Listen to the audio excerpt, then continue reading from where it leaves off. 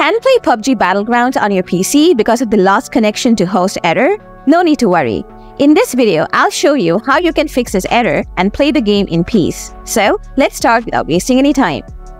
Before anything, try a VPN and see if that helps.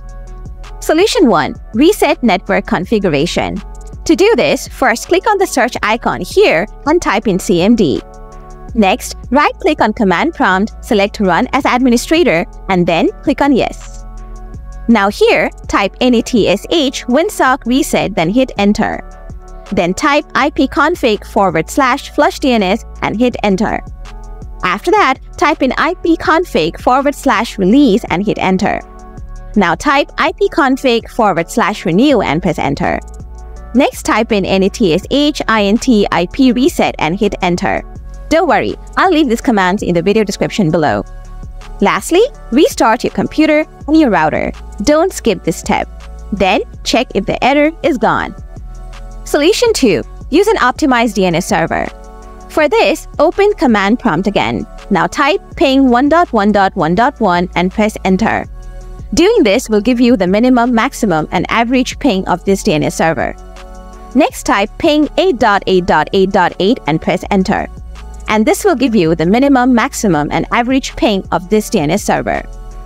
After you find out which DNS server has the lowest ping, go to Settings, click on Network and Internet. Then, click on Ethernet. Next, click on the Edit button next to DNS Server Assignment. Now select Manual. After that, turn on IPv4 if it's turned off. Now, on the Preferred DNS box, get the DNS server with the lowest ping. Move on to Alternate DNS. Here type 1.0.0.1 if you're using 1.1.1.1 DNS server. But if you're using 8.8.8.8 as your preferred DNS server, type 8.8.4.4. Lastly, click Save. Now the error should be gone. If not, it's probably a routing issue and you should contact your internet service provider for help. So guys, that's how you solve the lost connection to host error in PUBG Battlegrounds on your computer.